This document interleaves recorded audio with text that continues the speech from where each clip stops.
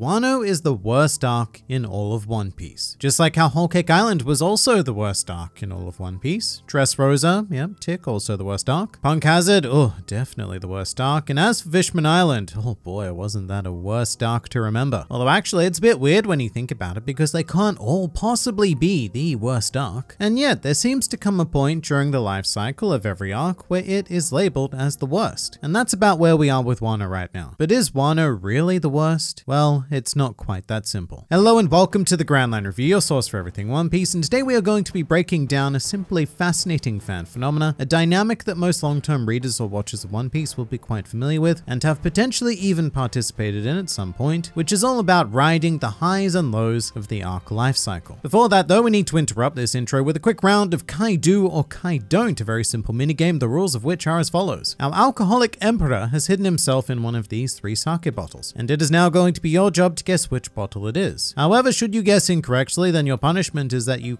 do need to subscribe to the Grand Line Review, also resulting in consistent injections of One Piece culture administered straight into your YouTube feed, whereas if you do guess correctly, then you don't need to subscribe. So pick your bottle now, A, B, or C, and we shall reveal the answer in 3, 2, 1, and bam, that sneaky, fishy emperor was in bottle B. So if you guessed A or C, then you know what to Kai do, and please do say hi in the comments below if you are a new member of the Grand Fleet. Welcome. But here's a fun fact. According to a channel poll I conducted, a profoundly shocking amount of Grand Line Review viewers either started reading or watching this series in the last 4 years. Like legitimately, 60% of you picked One Piece up that recently, and honestly, that kind of blows my mind. I definitely would have thought it would be just a little bit more spread out. However, more importantly, what that means is that the majority of you watching this here video right now have never experienced a full arc life cycle, by which I mean reading an entire arc weekly from beginning to end. No, the Reverie does not count. Whole Cake Island began serialization in 2016, which I guess means that number may be closer to 50% of you, but still for a whopping amount of viewers, Wano will be your first experience of reading or watching an entire arc weekly. And man, yeah, you guys got thrown a bit into the deep end here, because given that we are now in stage 4 of the Wano arc life cycle, and I'll explain what that means in a bit, we are encountering the much anticipated wave of what I am going to call Wano dissatisfactment. I'm not enjoying this arc at all. It's a cluster F, which I need to say because YouTube doesn't like swearing, with too many characters, too many plot threads that will most likely not be resolved, and too many 2-week breaks. I honestly think Oda should take a proper holiday and get proper rest so that he can have a fresh perspective on this arc. This is the sort of comment that I feel best sums up the concept of Wano dissatisfactment. But the funny thing is, you can take this comment and apply it to literally any mega arc in the series. I saw the exact same sentiment expressed during Whole Cake Island, Dressrosa, Punk Hazard, and Fishman Island. And having lived through all of those weekly, I can safely say that this sort of sentiment has nothing to do with the content of the arc itself, but rather the structure of the arc and the intriguing task of absorbing it through weekly reading or viewing. And to make this very clear, there is a colossal difference in reading an arc all at once or over a few days or whatever it is, as opposed to reading a single chapter on a weekly basis. It is of course the exact same story, but the difference comes entirely from pacing. Let's take one of the more infamously hated arcs, Dressrosa for example. This arc is 102 chapters long. Just Dressrosa, that is, not including all of the other Punk Hazard stuff. And when you have all 102 chapters sitting in front of you right there, it basically allows you to have full control of an arc's pacing. When things are really fascinating you can take your time, slow down, and really absorb everything it is that you're enjoying. On the other hand, when the arc is feeling a little bit slow, you can simply read a bit faster and blast through those segments, which results in a net positive experience because you took in and appreciated what you enjoyed and you sped past and ignored what you didn't, which is an option that you don't get reading weekly. The pace of an arc is controlled entirely by the format, and you will receive anywhere from 15 to 18 pages per week, and you've just got to deal with whatever that ends up being, which could be anything from the best 18 pages of One Piece ever crafted to much slower yet necessary stuff that doesn't provide enough or any narrative progress in and of itself, and those installments can seem frustrating and roadblocky in isolation. But there is a particular section of every mega arc where these sorts of chapters comprise the majority of the experience, and as I mentioned earlier, it is what I refer to as stage 4. But before we get there, let's take a look at the rest of the One Piece arc lifecycle. Commencing with stage 1, the blissful introduction, which is by far the most exciting and enjoyable aspect of an arc. During the stage of an arc, Oda can throw absolutely anything at us and it will be simply amazing. Primarily because we just haven't seen it before. And with this, I'm very specifically thinking back on Dressrosa and how fantastic it was to marvel at all of the Spanish-inspired architecture on the island, taking in all of the weird locals like the toys, and seeing hyped up characters like Doflamingo as a commonplace fixture of the story. Or Whole Cake Island, where you have exactly the same sort of phenomena. All of the candy and food-inspired buildings, the incredible array of local residents from almost every race on the planet, as well as the weird Disney soul creatures, and seeing a hyped up villain like Big Mom commonly. Stage 1 is arguably where One Piece is at its strongest because it embodies the true spirit of adventure and discovery, which I will emphasize is far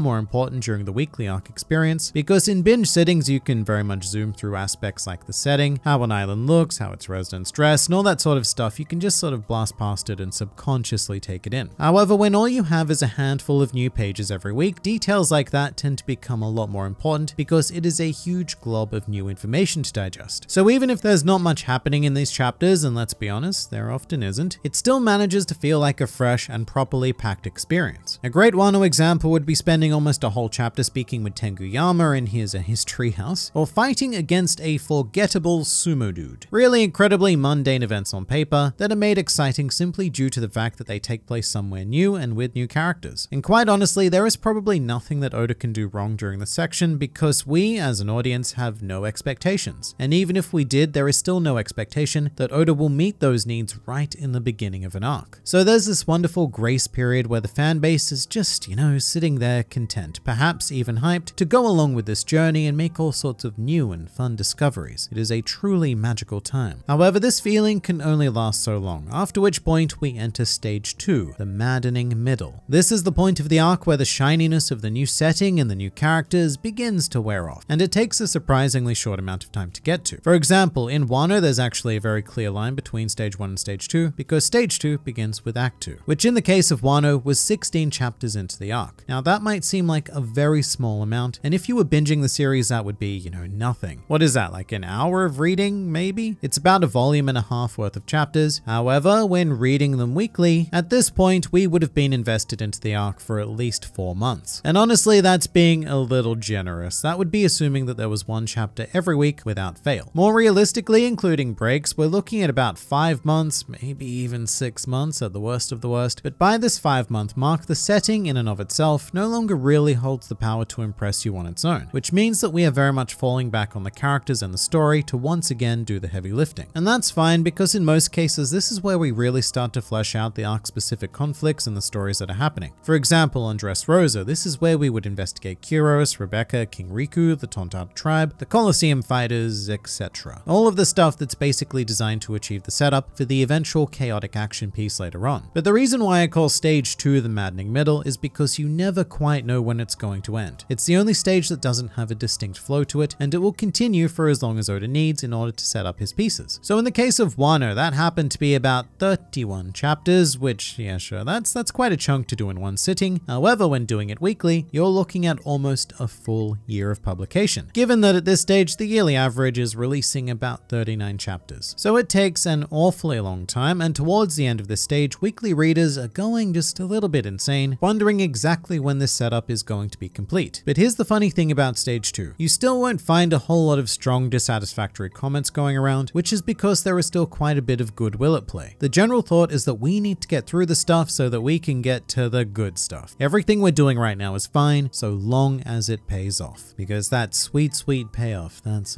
what we're all about, isn't it? Although I'd also like to say that in the Wano specific case, Oda has definitely learned from past experiences of Dressrosa and Whole Cake Island, because it was far easier to become fatigued during this stage of those arcs because the setting was quite similar. No matter where you went on Dressrosa, it all looked the same, and Oda did try to spruce that up a tiny bit on Whole Cake Island with the weird Disney vibes and the mirror world, but the Wano solution is the best one yet, having created an extraordinarily diverse landscape where every territory looks pretty radically different. That definitely helps the maddening middle somewhat. But after all of this setup, there is still one more roadblock to overcome before any sort of payoff, which presents itself in stage 3, the fundamental flashback. This section of the arc is required because generally the big action-packed payoff isn't going to land as powerfully if we don't have an emotional backing behind it. So Oda often prefers to place these flashbacks right before we begin properly tackling the big bad, like how Law's flashback happened just after we began facing off against Doflamingo, so that when we did eventually cut back to that fight, we were reinvigorated with the desire to bring that flamboyant man down. Or Robin on Enies Lobby, we received her flashback right before we began fighting against CP9. Meanwhile on Whole Cake Island, the fundamental fundamental flashback actually belonged to the antagonist Big Mom, which was different but still very much served the same function. However, these sections do far more than just cater for the emotional setup. They also provide a much needed break from the current setting. An event that occurred in a faraway place in a faraway time to refresh your eyes and your mind. Sort of like a palate cleanser before we move on to the main course. And to add to that, they also tend to be one of the shorter components of the arc, usually between 4 to 8 chapters, so they don't outstay their welcome either. Although Wano is, well, it's an outlier in that regard, as the Odin flashback consists of 15 chapters, so almost the entirety of Act 1, actually, come to think of it. But once again, this section is not only tolerated due to the promise of what's to come immediately after it, which, just as a reminder, big action climax, exciting, yay yay. But this section is also welcomed because it's something different, and by stage 3 of a mega arc, we really need something different to save us from fatigue. But then there comes a point where stage 3 is finished and we finally arrive at the part we've been waiting for. The part that makes all One Piece arcs worth it and memorable, the ever-revered stage 4, the apathetic action. And that's kind of an underwhelming name, isn't it? Not at all how I remember this part of One Piece arcs. The action-packed climax is like, that's my favorite bit. And generally, yes it is, until you need to experience it weekly. This is where every mega arc encounters its greatest magnitude of hate from the fanbase. And once again, it has very little to do with the content of the actual arc itself, but more the pacing. Because these chapters are obviously action-centric, and action chapters and episodes, they're phenomenal when you can read them back to back because they feel fast, snappy, and satisfying, which is how good action should always be. Get in, do the job, get out. And extending action sequences is one of the most fatiguing experiences that you can possibly put an audience through, because there is only so long that you can sustain that level of tension. And furthermore, whilst all the other fighting is happening, the story itself is not actually progressing. Stage 4 of the arc life cycle pretty much freezes One Piece in time, because nothing else can happen until the roadblock of the antagonist has been dealt with. And this feeling is only exacerbated by the idea that prior to this, in-universe time saw us swiftly moving through days or at the very least hours, whereas in stage 4 we are often experiencing events play out by the minute, sometimes by the second. Now to be fair, there is character development that does occur during stage 4. Heroes and villains alike learning about themselves through combat-based encounters, but progress occurs on a subtle macro scale. And unfortunately, it even gets worse, because action-based chapters are also by far the shortest in the series. They don't tend to be dialogue heavy, and the swiftness of movement as well as more frequent use of double-page spreads means that these chapters can be read far more quickly than those of the previous stages, which only hinders that stagnant stage 4 feeling further. The weekly chapters feel shorter, and no big picture progress is being made. At times, it can feel like the entirety of One Piece comes to a complete halt. Fun example, Whole Cake Island. Stage 4 of this arc was notoriously painful, perhaps even more so than Dressrosa, because it took around 35 chapters, which you now know is about an entire year of publication. So that's one whole year where the state of One Piece was completely frozen in time, because the plot of every chapter could be described in the exact same way. The Straw Hats need to escape Totterland, and until they actually do that thing, the story itself does not move on. The characters themselves do have some pretty great moments, and this part of the arc really is where all of that juicy personal growth stuff happens. However, it doesn't stop that feeling of stagnation setting in, and all of the action you remember so fondly from binging the series up until now is barely even satisfying because it is so painfully slow to play out on a weekly basis. And the worst part is, this is the thing that you'd been telling yourself you wanted. All of the hype and build up from the previous 3 stages were leading to this. This is the part of the arc that the large majority of One Piece fans look forward to the most, and it simply cannot meet those expectations with the mandated weekly pacing, which is why during stage 4 of every arc, we without fail always encounter comments like this. I'm not enjoying this arc at all. It's a cluster F once again because of YouTube, with way too many characters, too many plot threads that will most likely not be resolved, and too many 2-week breaks. I honestly think Oda should take a proper holiday and get proper rest so that he can have a fresh perspective on this arc. And this is where we are in Wano right now. Notice that this commenter is worried about plot threads not being resolved. That's because right now, not a lot of story can actually take place because we are so busy fighting. So there's a lack of satisfaction there. But at the end, they also call for a quote-unquote fresh perspective on the arc, because to them, it feels like Wano has stagnated. And unfortunately, this is just the nature of the One Piece arc structure. Rather counterintuitively, the big action focus is always going to feel slower than anything else. But in retrospect, it's going to be appreciated and remembered as one of the great action climaxes in One Piece, if not anime and manga in general. It always is. Looking back on every arc that was labeled the worst during this point, they have all undergone a renaissance of opinion when they were able to be consumed in bulk. And Wano will be no different. But we're not quite done with the arc life cycle yet, because after the inevitable action climax, we hit stage 5, the epilogue. And this is very much where we get to restart the cycle. The big villain is gone, the country thing is saved, and we're spending a handful of chapters sort of cleaning up, as well as having a long-awaited check-in everywhere else in the world. And stage 5 is generally where some of the most memorable chapters of One Piece come from. Stuff like Kaido's introduction, Luffy's 1.5 billion berry bounty, the reveal that Dragon is Luffy's father, etc., all of that world-shaking stuff. This is where we see the big moves and developments that occur during or as a result of stage 4. These chapters send shockwaves of pure hype into the fanbase, reinvigorating us for the next challenge. A completely unknown island with a new and hyped enemy, where we get to encounter the blissful introduction, the maddening middle, the fundamental flashback, the apathetic action, and another epilogue all over again. Such is the arc life cycle of One Piece. So is Wano the worst arc in One Piece? Nah. In my opinion, it's actually been handled far better than every mega arc that came before it, with brilliant consistent setting changes, captivating characters, probably my favorite flashback in the entire series, and the promise of incredible things still yet to come. But if you'd like to experience a bit of shorter storytelling, then please do check out this video outlining the lifelong conflict of Shanks versus Blackbeard. A very intriguing subtle story playing out in the background of the series, so I look forward to seeing you there.